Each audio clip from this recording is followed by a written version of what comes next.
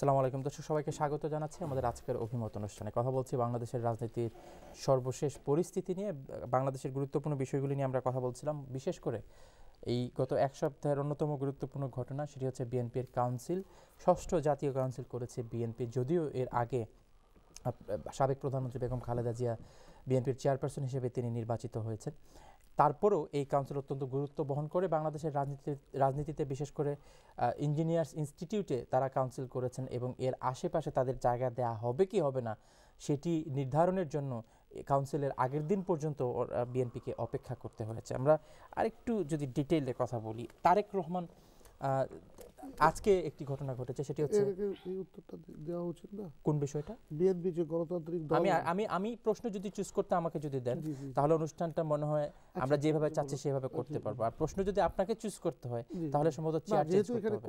আমি আসবো আপনার কাছে, আমাকে আসতে হবে, আমি আপনার কাছে আসবো। যে প্রশ্নটি হচ্ছে যে তারেক রহমানের যে বিরুদ্ধে যে রেড অ্যালার্ট ছিল ইন্টারপোলের, এটা কি আসলে, এবং আজকে রিমুভ করার কথা বলা হচ্ছে, যেখানে আপনারা ইনভলভ ছিলেন, আপনি আমাকে বলেছেন। জি জি, I was involve, yes, absolutely right.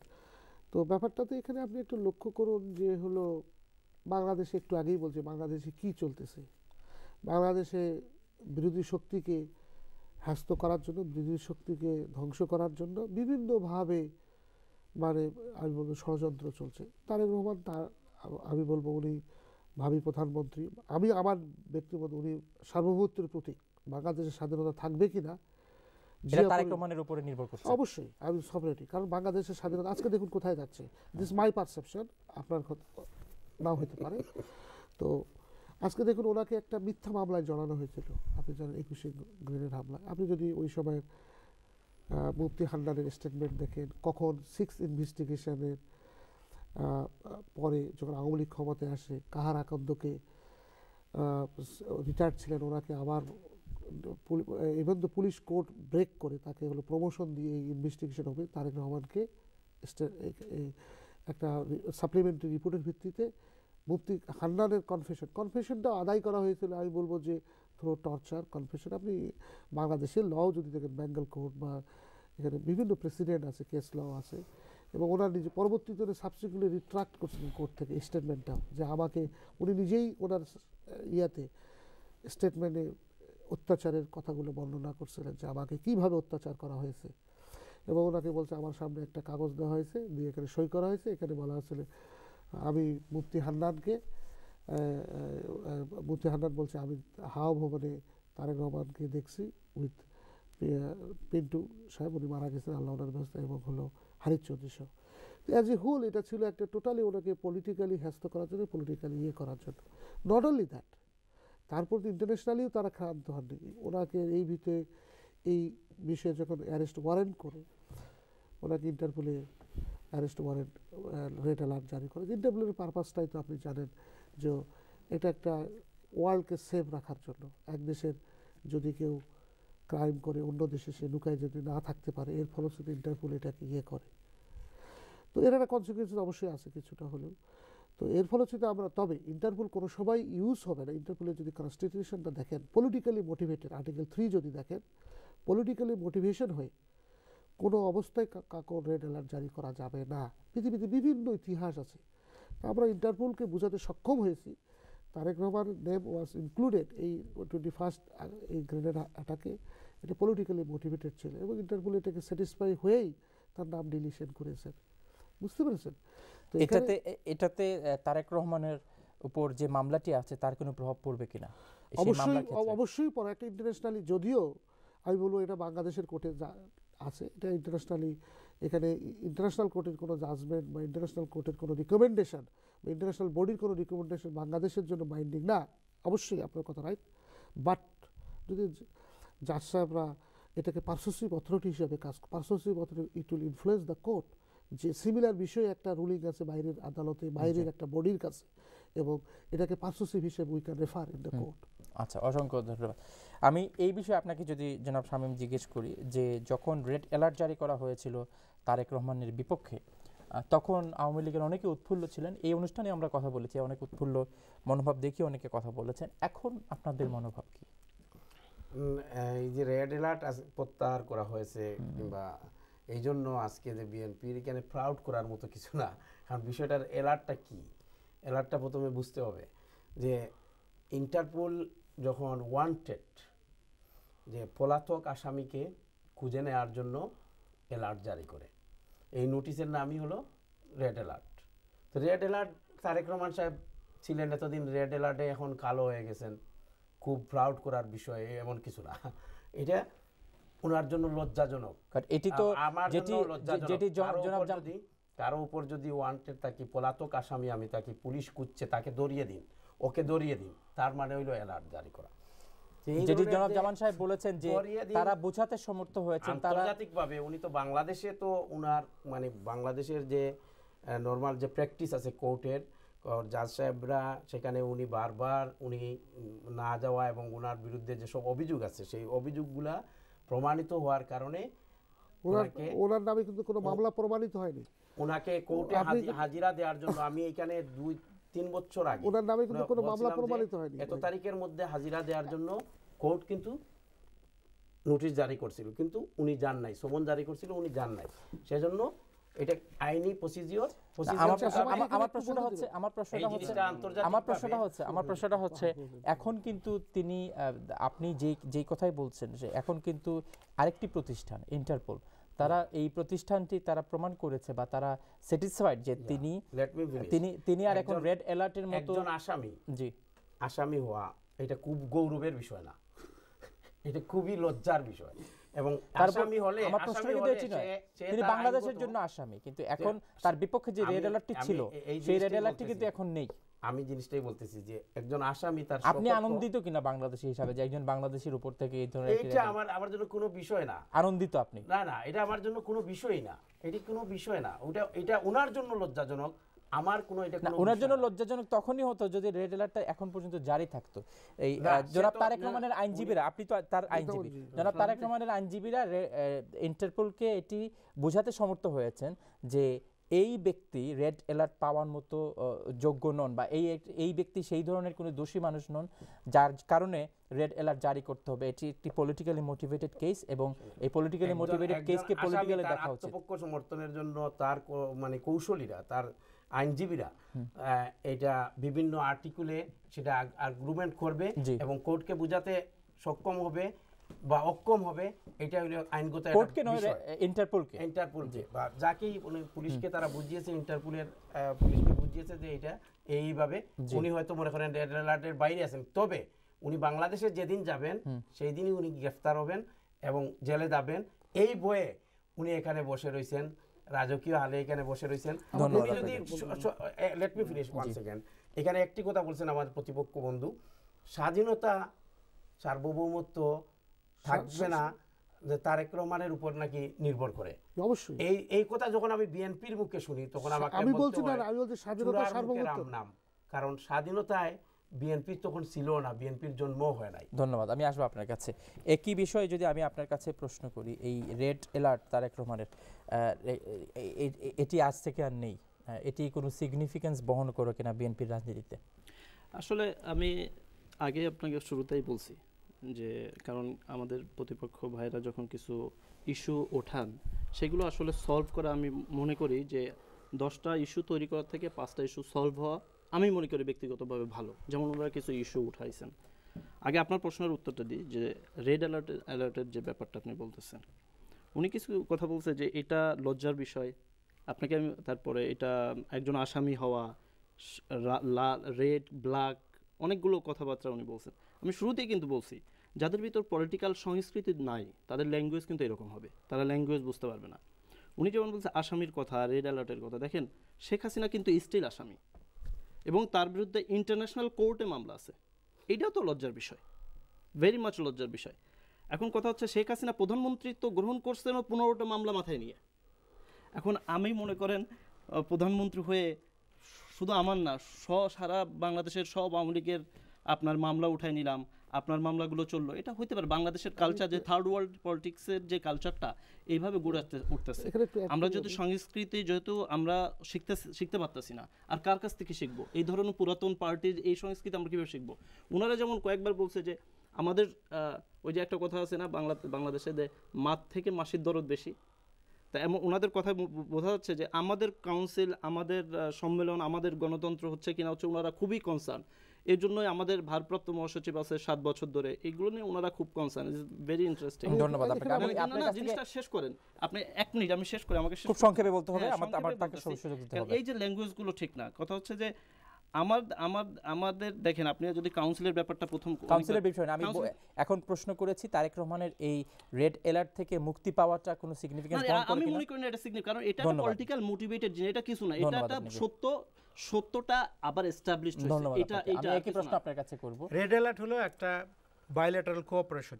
Interpol হলো ইন্টারন্যাশনাল পুলিশ, যারা 2 দেশের ভিতরে বা একাধিক দেশের ভিতরে পুলিশকে সহায়তা করে আসামিকে বা অভিযুক্ত লোককে ধরিয়ে পাঠার জন্য। তো এই রেড অ্যালার্টটা জারি করার পরে একটা সময় পার হয়ে গেছে, তো এখানে বাংলাদেশ পুলিশেরও কিন্তু একটা নেগলিজেন্সি আছে, এটাকে মাঝে মাঝে রিনিউ করতে হয় এবং তাগাদে দিতে হয়। তো তারেক জিয়া এখানে প্রায় 5-7 বছর হয়ে গেছে, তিনি যান না, তিনি অসুস্থ, তারা এটা হয়তো পার্সু করে উঠাই নিছে, কিন্তু এটার মানে এই না যে তার মামলা বন্ধ হয়ে যাবে। এটা মামলার উপরে কোনো ধরনের প্রভাব পড়বে না। এটার মধ্যে লেট মি ফিনিশ। আপনারা তো অনেকক্ষণ বললেন, আমাদের একটু বলতে। আচ্ছা, এই রেড অ্যালার্টের লিগ্যাল কোনো সিগনিফিকেন্স নাই, কারণ ওই মামলা আজকেও কিন্তু হিয়ারিং মানে যখন ছিল রেড অ্যালার্ট জারি করা হয়েছিল তখনও ছিল না, এখন যেহেতু রেড অ্যালার্ট নেই তো এখনো নেই। এটা একটা গভর্নমেন্টের ইনিশিয়েটিভ যে তাকে দেশে, সে রাজনীতি, তার নেতাকর্মীরা তাকে কি বললো যে স্বাধীনতা সার্বভৌমত্বের প্রতি একটি বিষয়, এটা গভর্নমেন্টের ইনিশিয়েটিভ ছিল রেড অ্যালার্ট জারি করানো, বাংলাদেশ গভর্নমেন্টের এখনো আছে। তার মানে হচ্ছে গভর্নমেন্টের ইনিশিয়েটিভ যখন ছিল রেড অ্যালার্ট জারি করানোর সময়, এখন তারা রেড অ্যালার্ট যেহেতু উইথড্র করা হয়েছে, তার মানে হচ্ছে গভর্নমেন্টের আর্গুমেন্টগুলি ইন্টারপোলের কাছে আর গ্রহণযোগ্য নয়। Not necessarily. এটা চাইলে কিন্তু গভর্নমেন্ট আবার রেড অ্যালার্টের জন্য রিকোয়েস্ট পাঠাতে পারে। এটা সিম্পলি একটা এক্সিকিউটিভ অর্ডার, এটা দিলে তারা এটা দিয়ে দিবে, এটার ভিতরে কোনো ধরনের মাহাত্ম্য নাই এখানে। এবং এই মামলায় তারেক জিয়া যদি সৎ সাহস থাকতো, একজন রাজনৈতিক কর্মী হিসেবে তিনি কিন্তু দেশ নেতা হিসেবে তারা আখ্যায়িত করেন, তিনি নিজে দেশ নায়ক হিসেবে তিনি ব্রিকলেনে এসে পড়ে আছেন কেন? বাংলাদেশে যায় যদি তার রাজনৈতিক সত্তা থাকে, তার পার্টিকে কনফারেন্স করবে, তার নেতাকর্মীদের সাথে মিশবে, তার ভিশন সম্পর্কে বলবে, জেলে যাবে প্রয়োজন বোধে, তিনি তা না করে কাপুরুষের মতো ব্রিটেনে পালিয়ে থেকে 30 বছরে বাংলাদেশ। আপনি পরে বলেন, আপনি একটা সিম্পল নিয়ম মানেন, তারপরে যে লোক পালিয়ে থাকতে পারে দেশে 7 বছর, মানে অসুস্থতার কথা বলে, বুঝলাম আমি ওই অসুস্থ ব্যক্তি, যার শারীরিকভাবে অসুস্থ, এই অসুস্থ ব্যক্তি নিয়ে আমি আসলে বেশি কথা বলতে চাই না, তার শারীরিক সুস্থতা কামনা করি, এবং সে সুস্থ হয়ে এনএসএস এর আন্ডারে বা স্পেশালিস্ট দেখিয়ে সুস্থ হয়ে দেশে ফিরুক এবং দেশের মানুষের সাথে মিশুক, রাজনীতি করুক, মামলা আসলে মামলা ফেস করুক, তারপরে আমরা তাকে স্বাগত জানাবো। কিন্তু তিনি পালিয়ে থেকে রাজনীতি করে বড় বড় কথা বলবেন, এটা তো কোনো সভ্য রাজনীতি হতে পারে। এটা কি ট্রু যে উনি পালিয়ে থেকে বাংলাদেশের রাজনীতি করছেন, বড় বড় কথা বলছেন? টোটালি ভুল কথা। আমি শুরু হইছে 1971 থেকে, যখন শেখ মুজিব যখন কাপুরুষের মতো চলে গিয়েছিল, এটা কিন্তু ওইটাকে আসল কাপুরুষের ল্যাঙ্গুয়েজ যদি আপনি ডিফাইন করতে চান, তাহলে শেখ মুজিবই প্রথম কাপুরুষের। না, my dear language, no, it's my time. No, this is my time. This is my time. No, you're not time. Don't interfere. Don't interfere. Don't interfere. But Sheikh Mujib বলবেন না, এরকম বেয়াদবি কথা সহ্য করা যায় না। বেয়াদবি কথা তো আপনি আপনার ল্যাঙ্গুয়েজ আপনি ইউজ করছেন। আমি তো শেখ মুজিব, না আপনি কি ভাই, আপনি যার নাম তাকে নাম ধরে ডাকবেন। জনক বঙ্গবন্ধু শেখ মুজিব, না সেটা আপনি শেখ মুজিব বলেন। শুনেন আমার কথা শুনেন। কে শিষ্টাচার সে শিখাইছে আপনাকে? না শেখ মুজিবের নাম কি অন্য কোনো নাম আছে নাকি তার? মুজিব বলেন আপনি, মুজিব কি আপনার ছোট? না শুনেন, আপনি এই দেশের কালচারে মানুষ হচ্ছেন, এই দেশের প্রাইম মিনিস্টার, এই দেশের prime minister, you can interfere like this. আপনি এই দেশের কালচারে, না এই দেশের কালচারে আপনি এই দেশের কালচার নিয়ে বাংলা টকশোতে আসছেন। যে রাজনৈতিক সংস্কৃতি যেটা, এটা আপনারা জানেন না, এইজন্য রাজনীতির ল্যাঙ্গুয়েজও বুঝেন না। আপনার কাছ থেকে রাজনৈতিক সংস্কৃতি শিখতে হবে। আমি আপনাকে কেন শেখাবো? আমার সময় নাই আপনাকে শেখানোর। শিখতে হবে না। আপনাকে শেখানোর আমার সময় নাই তো। না আপনাকে মানে আপনি যেভাবে কথা বলছেন, আপনার থেকে শিখবো সংস্কৃতি। আপনি আওয়ামী লীগকে শিখান, আওয়ামী লীগকে আপনি সংস্কৃতি শিখাবেন না। শুনেন, আপনি ইন্টারফেয়ার করে আপনার ওই যে আমরা তারেক জিয়ার ট্রিটমেন্টের ব্যাপারে কথা বলি প্লিজ, কিভাবে তার সুস্থ করা যায় সেটা কথা তো আমরা ইন্টারফেয়ার করিনি। আপনি ইন্টারফেয়ার করে আপনার সংস্কৃতি আপনি প্রকাশ করতেছেন। আপনি বারবার শেখ মুজিব বলেন, আপনার মতো একজন। শুনেন, আমি কি বলবো, জাতি দেখতেছে এখানে যে আপনি যে জাতির জনক, যার কারণে আজকে বাংলায় কথা বলতে পারতেছেন, এখানে আজকে বাংলাদেশি পাসপোর্ট নিয়ে এখানে আসতে পারছেন। যে মানুষটির জন্ম না হলে আপনি এখানে আসতে পারতেন না। You believe it. আপনি তো তারেক জিয়ার সুস্থতা বা তার আচ্ছা, ট্রিটমেন্ট নিয়ে কিছু কথা আমরা তো বলেন। বলতে দিচ্ছেন না তো। আমি প্রশ্ন আপনাকে অসম্মান আমি কথা কিন্তু বলবেন তাকে না। প্রশ্নটা করেছি। না সেটা আপনি আমাকে কমপ্লেইন করতে পারেন, you have right to do this, এখন বাট আমি নট আপনাকে এখন আপনাকে বলছি, আমি জি। প্রশ্নটি আমি আপনাকে করেছি। জি বলুন। ফার্স্টলি আপনি দেখেন এখানে আমার অনেক কিছু বলার আছে যে তারেক রহমান কেন দেশে যাচ্ছেন না, আপনি যে কোশ্চেনটা আমাকে প্রশ্ন তিনি করেছেন যে তিনি পালিয়ে আছেন এখানে না, এবং পালিয়ে থেকে মোটেই- বাংলাদেশের উনি রাজনীতি করছেন। মোটেই পালিয়ে নেন। আপনি একটু এর ব্যাকগ্রাউন্ডটা বলা উচিত। তার আগে আমি দুটো উত্তর দেবো, তারপর আমাকে জি, বলুন। বলা। উনি যে ব্যাখ্যাটা দিয়েছেন ইন্টারপোস্ট, টোটালি আমি কিন্তু আমার কথাটা উনি ধরতে পারছেন কিনা, আমি প্রথমেই বলছি মামলা চলবে বা এটা পার্শ্বশিপ হিসাবে কাজ করতে পারে, পার্শ্বশিপ করতে পারে, নিলে নিতে পারে। পার্শ্বশিপ মানে আপনাকে ইনফ্লুয়েন্স করবে। হ্যাঁ, আপনি এটাও বলেছেন যে বাংলাদেশের কোর্টে এটি গ্রহণযোগ্য নাও থাকতে পারে। পার্শ্বশিপ এটাকে of আমরা course, আইনের দৃষ্টিতে জি, বলুন। পার্শ্বশিপ বলি। তো এখানে একটা কথা ওনারা অনেক কথা বলেছেন, বিএনপির ডেমোক্রেসির কথা বলেছেন। দেখুন বাংলাদেশে যদি ইতিহাসটা দেখা যায়, বাংলাদেশের মানুষ যুদ্ধ করেছিল কিসের জন্য? আমি বলবো অর্থনৈতিক মুক্তির জন্য, সাম্যের জন্য, ন্যায় বিচারের জন্য। সেখান থেকে কিন্তু 1971 সালে মুক্তিযুদ্ধর পরে শেখ মুজিব কিন্তু হলো সমস্ত কিছু বাকশাল গঠন করেছে, সব কিছু ছিনিয়ে নিয়েছে। আর সেখান থেকে গণতন্ত্রের জন্যই করেছে, কারণ পাকিস্তানিরা আমাদেরকে শোষণ করতো, বিভিন্নভাবে অত্যাচার করতো, এর ফলশ্রুতিতে মুক্তিযুদ্ধ হয়েছে। এখানে কোনো আপনি এর আগে যদি ছয় দফা দেখেন, শেখ মুজিব কার আন্ডারে ইলেকশন গেছে, এলএফও দেখেন, কিন্তু গণতন্ত্র যখন ছিনিয়ে নেওয়া হয়েছিল তখনই কিন্তু শহীদ প্রেসিডেন্ট জিয়া রহমান, বাংলাদেশের প্রথম প্রেসিডেন্ট, এসে কিন্তু বহুদলীয় গণতন্ত্র দিয়েছেন এবং নির্বাচন দিয়েছেন। উনি কিন্তু নির্বাচন, এবং আজকে ওনারা আমার কলিগরা যে কথা বলতেছেন, এই আওয়ামী লীগ শেখ মুজিব নিজেই কিন্তু হলো ব্যান্ড করে কিন্তু বাকশাল গঠন করেছে। জিয়া রহমানই এসে কিন্তু ওনাদেরকে পারমিশন দিয়েছেন। পারমিশন করার ফলে আজকের আওয়ামী লীগ কিন্তু তারেক রহমান পালিয়ে আছেন কিনা আসতেছে। আমি এটাতে গণতন্ত্র, আমি একটা করে আনসার দিই, এটা তো আমি আনসার অনেক লম্বা। আপনি যদি 71 থেকে শুরু করেন, 2016 তারপরে হলেন কি, শহীদ প্রেসিডেন্ট জিয়া রহমানের শাহাদাতের পরে স্বৈরাচারী এরশাদ যখন ক্ষমতায় আসেন, 9 বছর আমাদের আপোষের নেত্রী, দেশনেত্রী খালেদা জিয়া একবারও কিন্তু আপোষ করেননি। এবং আপনার শেখ হাসিনা কিন্তু নির্বাচনে কিন্তু 86-এ এরশাদকে কিন্তু লিঙ্গারিং করেছে, গণতন্ত্রের জন্য কিন্তু উনিই ফাইট করেছেন। 91 সালে কিন্তু উনি কিন্তু গণতন্ত্রের জন্য, আপনি জানেন আমাদের শাহাবুদ্দিন সাহেব যখন প্রেসিডেন্ট হলেন, তত্ত্বাবধায়কের প্রধান, একটা সেটেল ইস্যু ছিল কিন্তু একটা, যে বাংলাদেশের যেহেতু গণতন্ত্রটা ফ্রেজাইল গণতন্ত্র, এই জন্য উনি কিন্তু কেয়ারটেকার সরকারটা প্রবর্তন করেছিলেন। যে ফ্রেজাইল শব্দতে এখানে ট্রাস্ট গ্যাপ আছে, এই জন্য একটু বলি, এর ফলে শুধু বিএনপি বাংলাদেশের গণতন্ত্র দিয়েছে। আমাদের 30 সেকেন্ড সময় আছে। আরেকটু কথা বলছেন, তারেক রহমান পালাই যায়নি। আমি প্রথমেই বলেছি, বর্তমান সরকার যে বিরোধী দলের নেত্রীদের উপর যেভাবে অত্যাচার শোষণ করতে, হিটলারের গ্যাস চেম্বারের সঙ্গে তুলনা করা যায়। এই জন্য তারেক রহমান, আপনি দেখুন এখানে একটু 111-এর সরকার আসার পরে, ফখরুদ্দিন মইনুদ্দিনের সরকার আসার পরে যেভাবে আমাদের মহান নেতার উপরে যেভাবে টর্চার করা হয়েছিল, ওনাকে কিন্তু এই জাতীয়তাবাদের শক্তিকে ধ্বংস করা হয়েছিল। এবং জাতীয়তাবাদের আজকের সরকার দেখুন যে একে হত্যা করতেছে, ওকে হত্যা করতেছে, দেশে রুল অফ নয়, বাংলাদেশের কোর্টের অবস্থা লক্ষ্য করুন। এর ফলশ্রুতিতে এখন কিন্তু বিচার, উনি যে কথাটা বলেছেন, উনি কিন্তু, আমি ওনার কথাটার কিন্তু যে কথাটা বলেছেন, কথাটার সঙ্গে কিন্তু বাস্তবে কোনো মিল নাই। কারণটা হইলো একটা মানুষের কোনো মূল্য নেই এখানে। আপনি আজকে কথা বলবেন, কালকে আপনাকে এক্সিকিউট করা কোনো ব্যাপার না। তো আজকে আমি আপনাকে বলি, আপনি গণতান্ত্রিক অবস্থায় ফিরে যান, আপনার নেত্রীকে বলেন নির্বাচন দিতে, দেখা যাক আপনার নেত্রী কয়টা ভোট পায়, কয়টা আসন পায়, আর আমাদের হলো বিএনপি কত আসন পায়। আপনারা 20টারও বেশি সিট পাবেন না। ইলেকশন দেন, আজকে বাংলাদেশের মানুষকে বলেন, আজকের ব্যাংক ডাকাতের কথা বলেন, বেসিক ব্যাংকের, সোনালী ব্যাংক চুরি, আমরা ছোটকালে শুনতাম যে আওয়ামী লীগ ব্যাংক ডাকাতি করে, আমরা এখন দেখতেছি যে কে ব্যাংক ডাকাতি করে, কিভাবে ব্যাংক ডাকাতি হয়। তারপরে আরেকটা কথা বলেছেন উনি, আমাদের ব্রেকে যেতে হবে। দর্শক একজন কলার অপেক্ষা করছেন, দেখে কে আছেন লাইনে। আপনারা 20টারও বেশি সিট পাবেন না যদি নির্দলীয় সরকারের অধীনে নির্বাচন হয়। একজন কলার অপেক্ষা করছেন, দেখে কে আছেন লাইনে। আসসালামু আলাইকুম কলার। আসসালামু আলাইকুম। সম্ভবত এই কলারকে আমরা হারিয়ে ফেলেছি, যাচ্ছি পরবর্তী কলে, দেখে কে আছে লাইনে। হ্যালো, আসসালামু আলাইকুম কলার। হ্যালো, আসসালামু আলাইকুম। ওয়ালাইকুম সালাম, কে বলছেন? সোহেল বলছিলাম। জি জনাব সোহেল, আপনার অভিমত। বাচ্চাবল থেকে ওই বিএনপি যে ভাই আছে, যে ভাই নাকি বলছিল যে ওই আওয়ামী লীগের ভাই কথাবার্তা নিয়ে আর কি জি বলতেছিল, তো আওয়ামী লীগের কথাবার্তা অনেক নোংরা, ঠিক আছে, কিন্তু ওই ভাই কোন দেশে রাজনীতি করে? তিনি ব্রিটেনে থেকে কেন বাংলাদেশে রাজনীতি করে? আমার প্রশ্ন একটা। আর বাংলাদেশের রাজনীতি সবকিছুর মধ্যে কাদা ছোড়া আছে, তা তিনি না করলেই তো পারে রাজনীতি। আর টকশোতে এসে কারো কথা যদি তিনি শিখাইতে না পারে কাউকে কিছু, তাহলে তার টকশোতে না আসাই ভালো। ধন্যবাদ আপনার অভিমতের জন্য। যাচ্ছি পরবর্তী কলে, দেখে কে আছেন। হ্যালো, আসসালামু আলাইকুম কলার।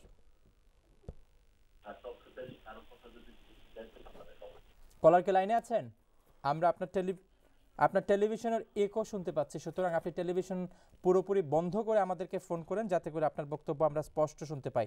যাচ্ছি পরবর্তী কলে, দেখে কে আছে লাইন। আসসালামু আলাইকুম কলার। আসসালামু আলাইকুম। ওয়ালাইকুম সালাম, কে বলছেন?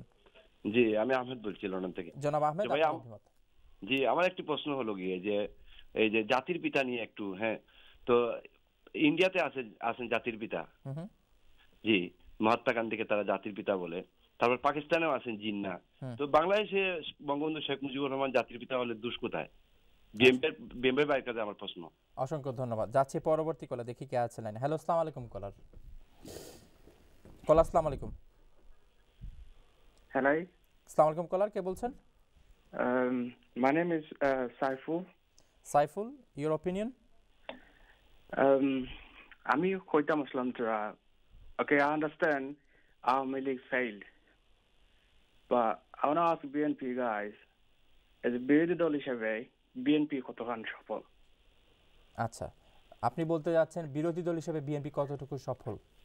তারা কি খালি রাস্তার আন্দোলন মারামারি এই সেই করলে কি বিরোধী দল হওয়া যায়? আচ্ছা, না আর কোনো দায়িত্ব আছে? অসংখ্য ধন্যবাদ। বিরতির পর এই প্রশ্নটি দিয়ে আমরা শুরু করব বিএনপির কাছ থেকে। দর্শক দেখছেন অভিমত অনুষ্ঠান। আরও কিছু গুরুত্বপূর্ণ প্রশ্ন, বিশেষ করে আপনারা যারা বাংলাদেশের খোঁজ খবর নিয়মিত রাখেন, আপনারা নিশ্চয়ই জানেন যে আগামী 27শে মার্চ বাংলাদেশের রাষ্ট্র ধর্ম ইসলাম থাকবে কি থাকবে না এরপর ভিত্তি করে একটি বৃহত্তর বেঞ্চে একটি শুনানি অনুষ্ঠিত হবে, এবং সেই শুনানি অত্যন্ত গুরুত্ব সহকারে বাংলাদেশের রাজনীতিবিদরা এবং জনগণ দেখবেন। এবং আজকে এই নিয়ে হেফাজতে ইসলাম তারা একটি শুধু আলটিমেটাম নয়, একটি তারা আহ্বান করেছেন কোর্টকে, সুপ্রিম কোর্টকে, যে এই জনগণের ভাষা যেন কোর্ট অনুধাবন করতে পারেন, জনগণের অনুভূতি যেন কোর্ট অনুধাবন করতে পারেন।